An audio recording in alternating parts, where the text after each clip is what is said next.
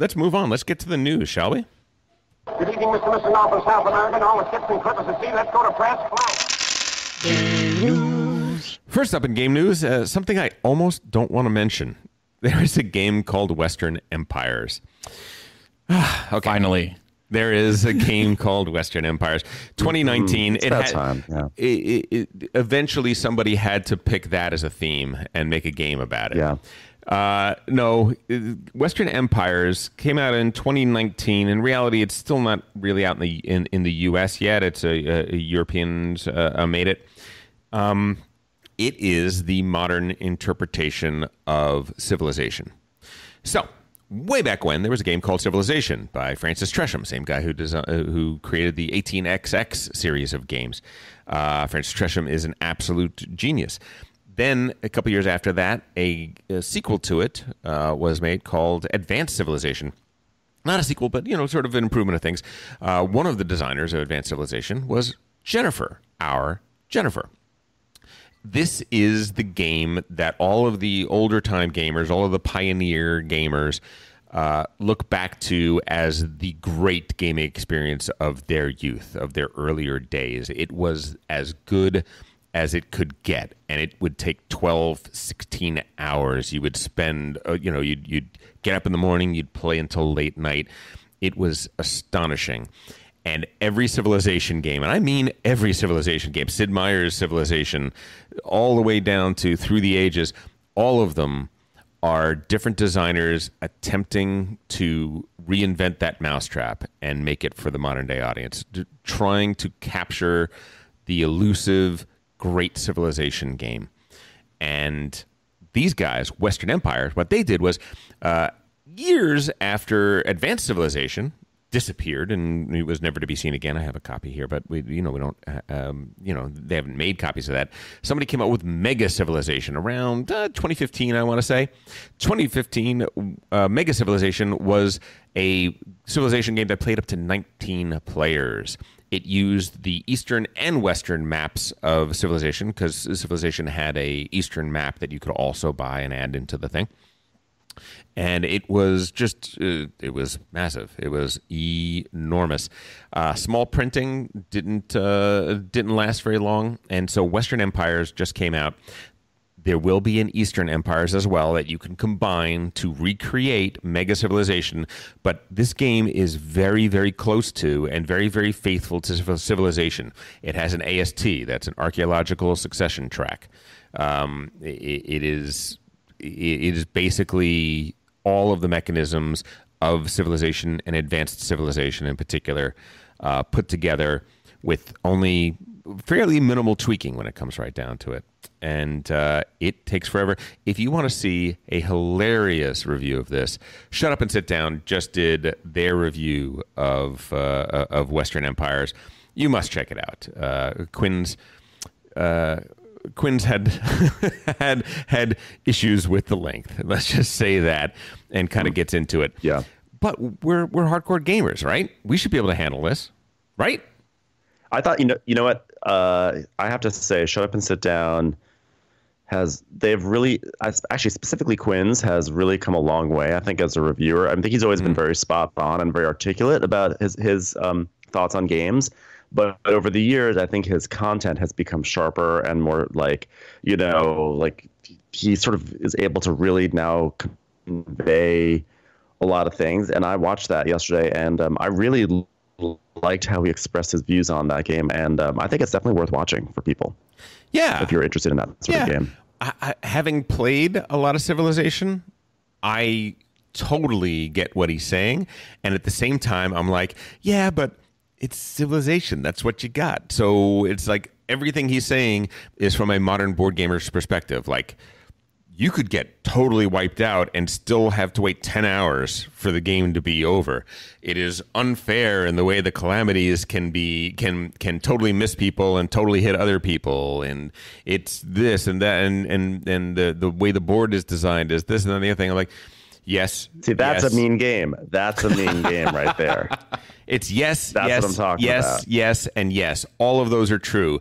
And yet, that's exactly the game that we used to play when we played Civilization. And so, for me, I got to tell you, I'm probably when it's available in the States for a reasonable price, I'm probably picking it up.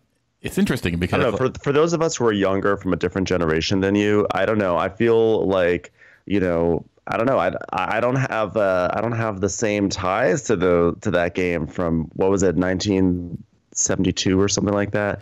So 1872. so for me, but no, for real though, like I don't have those ties to the game. So I actually think that, like, I won't have the underpinning of nostalgia that might power me through some of those game elements that otherwise would drive me nuts, Paul, I think you've been wanting to say something for a little bit. Would you like to say something?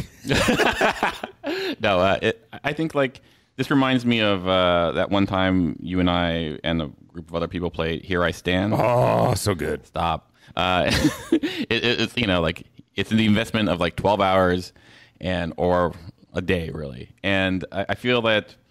I don't know. Like I would be totally up for it, but it would be the same vein of which I would play Forgotten Waters. So basically, Western Empires and Forgotten Waters are exactly the same to me. Really? Oh God, Forgotten Waters. Wow. Wow, that's crazy. Look, I firmly realize that if I get Western Empires, it is a game that at most, once a year. Once a year, Yeah. one day a year, and I understand that the 9 people I invite to play year 1, I will probably only get 4 of them to play year 2 and have to find a new group who is going to be able to gel with that. But I do kind of want that experience again. I do, and I would totally play it. Oh, I would too. It's a birthday game. Hey guys, here's my gift. yeah, You're indebted to me like 15 hours. we're going to order in. We're going to mean- make a day of it. It has to be better than Forgotten Waters at the very least. We will get to that. We will get to that. Next up is a game called Santa Monica. 2020, Santa Monica coming out. We are here. I live Santa Monica adjacent. I live in the next the next town over. I walk every day on the beach in Santa Monica, and this is kind of cool. It's a short, simple game. I think it's about to come out or has just come out. I think it should be available pretty much when you hear this. It plays 2 to 4 players. It plays in about 30 to 40 minutes. It's a little filler game, but if you look at it, go take a look at it. It's beachy. It's got pastels. It looks like Santa Monica a little bit. It looks like a little throwback Santa Monica. Super simple. It's sort of card drafting, and you're using those cards to build a little stretch of beachfront for yourself.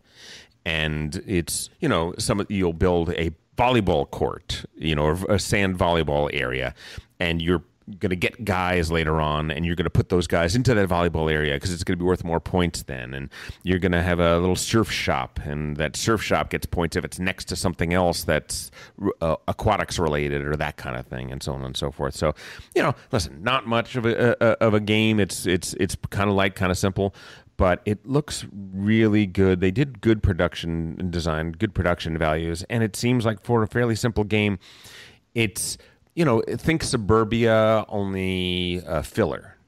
I think that's kind of the closest to what it is. I love the art on it, and I love the idea of being able to go to Santa Monica without having to cross the 405. So, it's it's definitely on my radar. The 405. How dare you? You're so far away. So far away. Next up, Imperial Struggle. Imperial Struggle, there was a photo shared on Twitter of all of the copies of Imperial Struggle ready to ship. For those who don't know, Imperial Struggle is the follow-up to Twilight Struggle, and it is about basically the 100 Years' War, the Second 100 Years' War that happened during the 18th century between France and Britain, where they were at each other's throats, fighting everywhere you could possibly fight: the New World, the Old World, the continent, the India, basically every single place that these two massive empires were, they found ways to poke each other in the eye. So this is going to be a 2-player game that is going to cover those years. So it's very much Twilight Struggle. Twilight Struggle was a game that was set during a 40-year period of time in which the two great powers of the world fought in every corner of that world, and the cards that you would play would depict actual events that happened during that time. This is going to be the same thing. I'm told that it should play very much like Twilight Struggle, if not even a little, maybe a little simpler, maybe a little more stripped down in some ways, a little less. There are some card combinations in Twilight Struggle that they may have decided to get rid of because they're a little gamey, a little game the system sort of thing. Anyway, Jesse and Matt and I think we all have copies ordered. Can't wait for them to come in. This is a game. If you like Twilight Struggle, how do you not immediately sign up for Imperial Struggle? If you are listening to me and you don't know what Twilight Struggle is, immediately go on Steam or whatever and play Twilight Struggle. It's one of the best games ever made. Yeah, it's also one of the most stressful experiences you'll ever have, and I have such a strange relationship with Twilight Struggle in that I think it's great. It's such a good game, and yet I'm always sort of like, I have a copy of it like right here. I'm staring at it, but I'm always so intimidated to go dive into it. I do it like only every few years, and I'm like, okay, I'm gonna play Twilight Struggle, and I play it, and it's agonizing and fun and so good, and then when it's over I'm like I have to like put it back on the shelf and be like, I have to work up my energy to play it again, because it's like, man, I feel like I'm getting, it's intense. So would you say it's mean or cutthroat? Cutthroat. I would say it's cutthroat. Oh, or actually, if it is mean, the meanness is thematically appropriate because it is a Cold War, so it's passive aggressive. How about that? Yeah. I'm in your same situation, Ben. I have a sealed copy of Twilight Struggle, like, right underneath my TV. And every time I look at it, I go, not today. Yes. Or my app. I've got the app too. I'm like, I'll start playing, and it'll be like, it's like JFK or Vietnam War or whatever. And I'll be like, sure, yeah, this will be fun. And I'll be like, and I just sort of like throw my phone across the room. I'm like, it's too much. Game Brainers, do not listen to these people. They know not what they speak. It's a great game. It is a great amazing game. Paul, you should play it with Aiden. Should I? I would love it. No, you know what? There's an intimidation factor because not only is it an incredibly stressful game, in a way, by the way, that's not a negative. That is a total it's like fun stress. That's the best part. It's like, it's so tense, which is not a problem for me. All the games we play are mostly very tense, but there is this feeling like, especially in Twilight Struggle, that people who've played it a lot, who really know the decks, etc., are just going to rake you over the coals. So you have the tension of the game itself, and the tension of feeling like you're a little lamb who has like walked into the lion's den, and think to yourself, can I survive this? So I think that's what it is for me. But maybe as I get better and better, I will feel that I'll be less intimidated. Absolutely. The game requires investment, basically, to really play it, at a, not even at a beginning level, but at a understandable level. You need to know all the cards. You have to play it like 5 times before you go, oh, now I can start playing it. And it's just one of those things that the people that I play with, are already like so far down the road. Elder said this about, various games. Like sometimes you just late for the curve, and then you don't want to play it, and then so like Tom and Jesse and even Aiden, there's just so much investment in it already for them, and for me, I'm like going, oh, there's this card that like wipes out my whole board. Well, I wish I knew that. Look, Paul just put influence in Romania. And it's also, by the way, because you are basically, it's like little fires everywhere. I mean, it's just like you are battling on so many fronts at all times, and they're just growing and growing. So it's just, it is amazing. It is an amazing design, an amazing game. And just I'm not saying don't play it because it's intimidating. I'm saying my experience is that I have this thing where I want to play it, and then I like sort of engineer it and then scurry away to a corner and find some ice cream. Well, gentlemen, I got good news for you, because a game that is almost exactly like Twilight Struggle, and yet that none of us have ever played, is about to come out. Imperial Struggle is coming. You do not have to be behind the curve anymore. You can be learning it with us. We can all be learning it together. Gentlemen, this is our opportunity. Let's seize it. To hit reset. Next up, Paul, you were mentioning a game that we played for 12 hours when we were talking about Western. What was that game? Here I Stand. Here I Stand. It's funny that you mentioned that, because the designer of that is a guy named Ed Beach. Ed Beach has done design work on all sorts of things, including Civilization 6, the PC game, and all that sort of stuff. He also designed Here I Stand, Virgin Queen, and he's got a brand new game that's coming out. It's called Border Reivers. It is about the Anglo-Scottish border raids of the 1500s, and oh my goodness, it's supposed to be like Here I Stand. And look, I love Here I Stand. I adore Here I Stand. Question, Tom. Yes. How many times have you played it? Twice. How many times have you finished it? Once. Once. Am I the only one who imagines every time you say "Here I Stand" it's Kate Blanchett saying it? Because I feel like it really matches. I think it does. I think you're right. It is. I actually think of Gandalf, and when you say "Here I Stand," I think of like, "You shall not pass." Which, by the way, is I just imagine like in an Oscar clip with Kate Blanchett, just like dressed in some period garb, saying "Here I stand." So. Here I Stand is a game about the wars of the Protestant Reformation. So Martin Luther nails his 95 Theses to the door at the Wittenberg Cathedral and starts off a firestorm. And you play in that game either the Ottoman Empire, the Catholics, the Holy Roman Empire, France, England, the Protestants, or there's one more I can't remember. You said English already? Yes, I think I did. Anyway, 7 different powers. And here's the thing. They all play so differently. If you're the reformers, you barely have any troops on the board. The Ottomans are using raiding parties and piracy and ships, and they're attacking people. As a reformer, you are translating the Bible into different languages and trying to get it into England and all this sort of stuff. So it's a 6-7 player game that has many, many, many different mini games, to the extent that some people are playing radically different games than the person sitting next to them, and it's 12 hours long.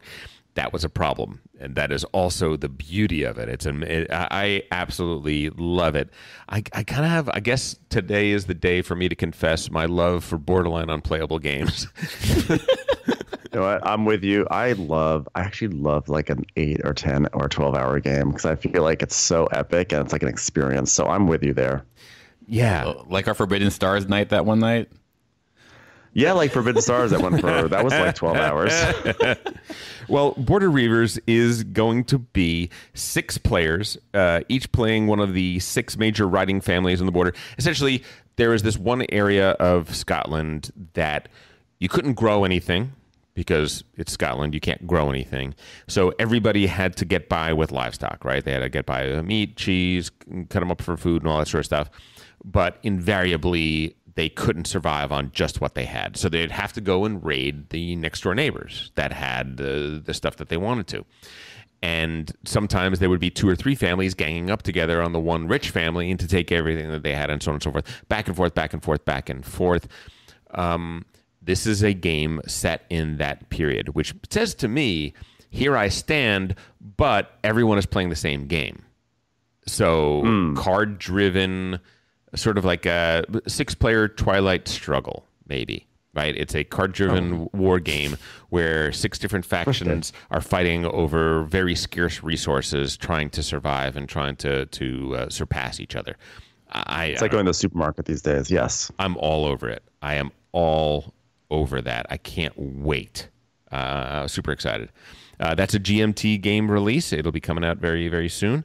One more GMT release. Every once in a while, I think every 3 months or so on the podcast, we go over some GMT games. There's a game called Versailles 1919. It's about the signing of the Treaty of Versailles. This is a game by Jeff Engelstein and Mark Herman. They did a game called Churchill that I maintain is amazing. Churchill is a 3-player only game that it's kind of like Twilight Struggle in the sense that it straddles the line between war game for war gamers and Euro game for Euro gamers. There is no dudes on a map on this. There's none of that sort of stuff. What it is Churchill is sort of the negotiations at Yalta, I believe, and you are trying to outmaneuver, and put yourself in the position to win the treaty, essentially. Versailles, it plays up to 4 players, and it plays short. It plays in about 2 hours, and it's going to be basically the negotiations in the conference room, trying to get your issues met so that the fate of the world is going to turn out in your benefit. And if you don't know, the Treaty of Versailles at the end of 1919 is one of the more controversial pieces of 20th century history that we have. I mean, so many things happen that we're still dealing with today go back to that.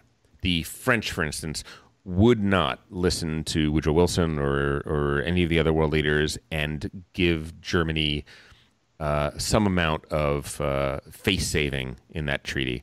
And because of that, plunged them into the Weimar Republic and hyperinflation, and brought out such resentment that not too long thereafter, the Nazi regime rose, and we were in the Second World War, directly because of the Versailles Treaty of 1919. The Middle East was carved up during this period. Asia was carved up to some degree. Vietnam. So we can fix it all on this board game. We can. Look. Is that what you're saying? The English in World War I partnered in the Middle East because they found out that oil was going to be important, right? You'd been using coal up to this point, and they found out that oil had advantages. I saw Lawrence of Arabia. They partnered with 2 families. They partnered with the Hussein family and the Saud family. And sure enough, in the Treaty of Versailles, those 2 families divvied up everything. Wow. Very, very, very interesting period of time. And if it's Churchill that plays for 4 players in 2 hours, I cannot wait to get this. I can't wait to get it to the table. I can't wait to show it to you guys. Mark Herman is a very, very good war game designer that designs Euro-adjacent war games. He did some games in the coin system and things like that, and I highly recommend checking him out. Cool. Yeah, and let's move on. One last thing, The Shining. Would you believe that in 2020, with all the crazy stuff that's happening here, we got murder hornets, we got all sorts of stuff going on, 2 different Shining games are coming out, right? We had one that already came out, Prospero Hall's Shining game already came out. Later on this year, a different game based on The Shining is coming out. The Shining Escape from Overlook Hotel.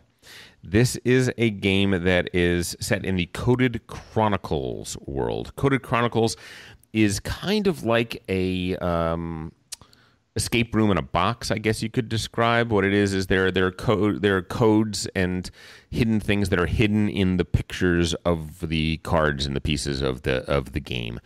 And as you uncover clues, those clues are going to help you discover the answer to the puzzles in the game, which are then going to lead to more clues and so on and so forth.